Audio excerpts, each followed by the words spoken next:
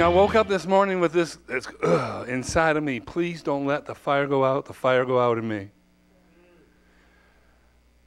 Won't you breathe on my coals? Won't you breathe on my soul? Please don't let your fire go out, the fire go out in me. I have a passion to live. I have a passion to give. If your fire goes out, do you know that everything pertaining to life will go out also? Because without fire, that's the same thing. Gosh, I'm either going to preach something about fire or something about heart. But it's that very thing. If you're not lit, and I believe that it's probably for you that there is a purpose that you need to have an igniting. Because you're probably meeting people cold, smoking, or with a strange fire. My, that just came out from wherever it came out.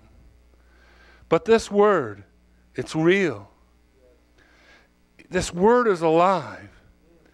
This word causes this living fire to move inside of us.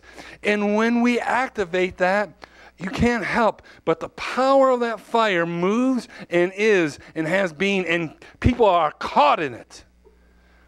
It can't help but by the means of what flows out of you will cause someone else to respond, to react. That's just the kingdom of God. Tonight, we get the opportunity to give. We get the opportunity. Just say right now, Daddy God, I don't want to just give out of self, out of the same old, same old. I'm tired of being sick and tired.